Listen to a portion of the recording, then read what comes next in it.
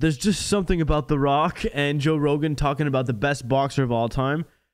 This is me reacting to them talking about it and adding in my input, which I know nothing about boxing, but who cares? Let's get right into this. You can go to Ali with his hands. Ali had hand speed. See, Ali, there's Ali before they forced him into retirement because he wouldn't fight in Vietnam. That Ali, if you go to like the Ali that fought Cleveland, Big Cat Williams, that Ali's one of the greatest of all time. I mean, the greatest fucking. I never saw him fight in terms of movement, and he could move. Like I saw clips. I have a clip of Ali fighting on the side here. Like Sugar Ray Robinson, but he was incredible. a heavyweight. Yeah. Tall and switching stances and popping you with the jab, and you couldn't touch him, and he's standing right in front of you with his hands down. Yes. That Ali was a different Ali, but then when they made him take 3 years off, Ali really didn't train for those 3 years. Yeah. He didn't do anything. So when he came back against Jerry Quarry, all those years later, his physically, he was like soft. He didn't look the same. Like, pull up Ali versus Cleveland Big Cat Williams. So this is Ali. And this is Ali when there was never a heavyweight like him before. There was no one like him. He moves so fast. He moves like a lightweight, but yeah, he's just so quick. He's a quick heavyweight. And no one knew what to do. And Cleveland Big Cat Williams was a fucking killer. It's a badass, he was a bad motherfucker. Like, look how powerful he is. Serious knockout artist. And Ali Rock's would like, just stand right in front of him and just start tuning him up. And he just starts popping him with the jab, hooks, and Cleveland was just trying his best to close the distance. What's happening? Is it freezing? No, it's a video breaking down the whole fight. Oh, I see. Look at that. It's not just the fight. In the gut. It's doing stop motion while someone's explaining stuff. Look at that hook. Jab to the body and then the hook, and he's nowhere to be found. Catches him with the hook coming in, and then immediately off the ropes and out into the Jesus. side. You just couldn't catch him. Incredible, he was man. Something special, man. And then eventually he starts tuning Cleveland up and drops him a couple of times. He knew. This is the end. This is the end. And then he stands over with his hands up. Look at this. Bang. Bang. Bang. And then the right hand. Boom. Bam. Just a machine, a punching machine. Nobody moved like him. No one, dude. But Tyson. Could you pull up a picture? Dwayne Johnson, Muhammad Ali. I got to show you this picture, dude. What? Yeah. When did you meet Muhammad Ali? When I was a kid. Oh, wow. In New Zealand. Well, I told you my dad was sparring with him. So here's a picture of me sitting on his lap. Do you remember what year this is? This would have been 70s. Jeez, I want to see this picture. Wow. Isn't that cool, man? Ali and some little girl, but that's me. Wow. So, dude, how about this? So when I started the nation turn, the heel rock, right, that you saw earlier, not a white thing, not a black thing, you know, it's me, it's a respect thing. I started calling myself the people's champion just to piss people off. Like, I'm your champion, I'm the people's champion, and The Rock is the people's champion, blah, blah, blah. And we were wrestling down in Louisville, Kentucky. If you're pissing people off, you're doing a good job. That's what I noticed on social media. And Ali's family came to watch. And his wife was there, family was a big group. And afterwards, they were waiting to say hello. Now, again, I'm going out there, I'm grabbing the microphone, and the people's champ says, I'm just laying it all in. So when I come back, I say hello to the family, his wife, and I say, hey, I just want you to know, if you could let Muhammad know, I call myself the people's champion in a way to pay homage to him, out of respect. Okay.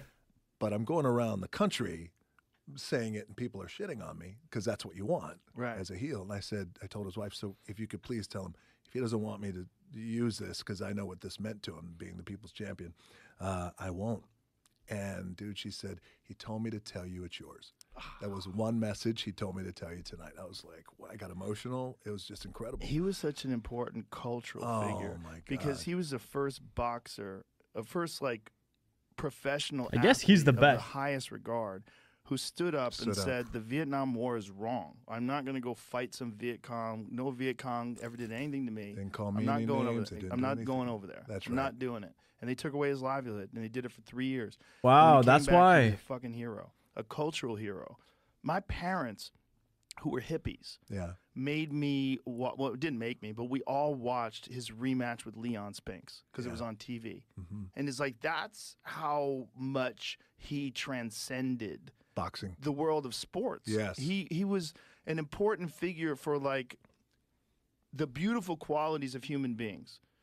that this guy had character and stood up for something Yes. that was more important than sports and told the world. He used his platform to tell the world, I'm not going to participate in this. This is wrong. Yes. And they took away his livelihood. And when he came back, he was a hero in a completely different way. Yes. And when he fought Leon Spinks and he beat Leon Spinks, everybody was like, oh, my God. Everyone was so happy. Yeah. It was like just because when Leon beat So is Muhammad Ali the best boxer in the world? Is this what we're saying? Who's the greatest boxer of all time? I don't think he actually said greatest boxer of all time, but anyways. him, it was like, no way. Mm-hmm. And then he had the rematch and he beat Leon, and it was like, oh, my God, he won. Like, the world was better. You felt it. The Yeah, world You was felt it. better. There's a guy, as you said, who stood up, and also it's one thing if you stand up, but it's another thing. I stand up, and the willingness to know I'm going to lose it all. I can lose it all, Yeah. and he did for that moment. You He know, they was tried to take it all away. Also, what I thought about a lot when I was worried about brain damage. I thought about him a lot when I was having headaches from these sparring sessions because he was already deteriorating by then. Mm-hmm. You know, this was, after he fought Larry Holmes, and which was a horrible fight to watch. Where He's Larry so was just quick. teeing off on him, and you knew that Yeah. the end was there. And he fought Trevor Berbick, and it's like, Yes. Rev called it. oh, these are horrible fights to watch. This guy who just needs a payday and can't let it go, and and he was our hero, and now you're Yeah. watching the worst cliched ending to a great career, beautiful career. which is a great boxer just getting beat up by the up and coming guys. It was Yes. sad, really. And It I really remember- ruined Larry Holmes' career because people hated Larry after that, and Hated him, Larry man. was one of the greatest of all time. Greatest of all time, man, out of Easton, Pennsylvania. And Easton also- Assassin. Yeah, Easton Assassin. Yeah. One of the And best and just jabs of doing all his time. job. And just doing his job. One of the best jabs of all time. Man. Not only were people hating him back then, but Tyson was watching that fight. Remember that? And Tyson Yeah. watched that, and he knocked out his hero. He beat his hero. And Tyson already made that promise. I'm going to come back, and I'm going to. Well, there's a famous moment where Ali comes up to Tyson before he fights Larry, and he says, "Get this motherfucker for me." Like you said, In the ring. Like, yeah, he just walks up to him and says, "Get this dude for me." Wow. And Tyson was like already just so charged up, just already. I mean, this was like a Yes. legacy making fight. And when he knocked out Larry Holmes, it was like everybody was like, "Oh my God, no one's ever knocked out Larry like No, dude. that." That was crazy. And he was Jesus. a big heavyweight. Yeah. Yeah. He was a big heavyweight. Here it is. He comes up to him. It's like, look at this. Get this motherfucker for me. Look at that. Look at the nod, the light Yeah. nod. And look at Tyson just fired up. But I'll tell you something, man. Larry was older then. He was an older fighter. Yeah. You going to let it go? But Larry was an older fighter back then.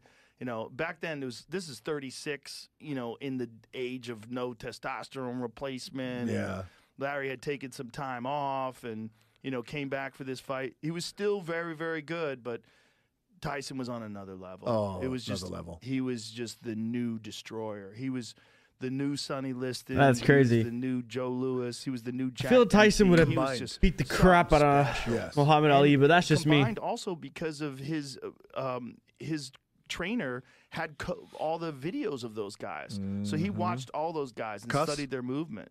Cuss and Jim Jacobs. That's crazy. Who was his, Anyways, let me guys know in the comments below what you guys think. Who is the best boxer of all time? I'm Joey. Hope you guys enjoyed. See you guys next time. Peace out.